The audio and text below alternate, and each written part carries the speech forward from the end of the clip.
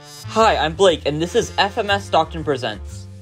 In today's class, we learned about Akira Kurosawa and his ability to tell visual storytelling.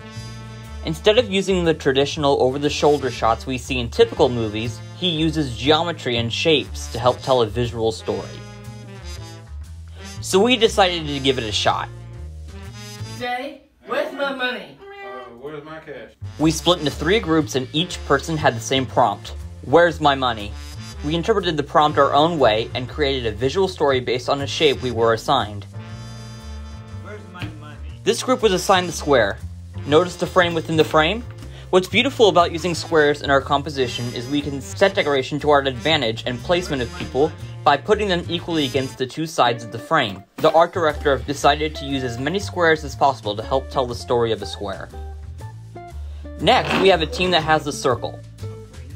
It may not look like it at first, but look at the placement of the actors. It is more noticeable when the lone shark gets up, creating a curve of heads, leading the eyes to both sides of the group. And finally, this team had the triangle.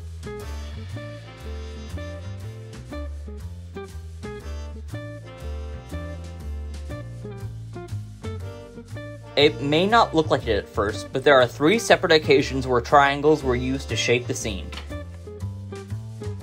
In the beginning, our getaway person's head is connected to the lamp and the phone. When the gangsters arrived at the scene, the 3 heads are connected. Then finally, as a person gives up the money, their arms create the shape of a triangle.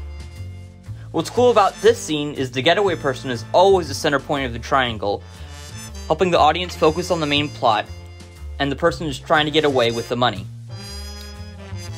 Thanks for watching.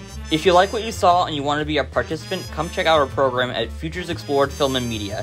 We are located in Sacramento, Stockton, and Livermore. Peace!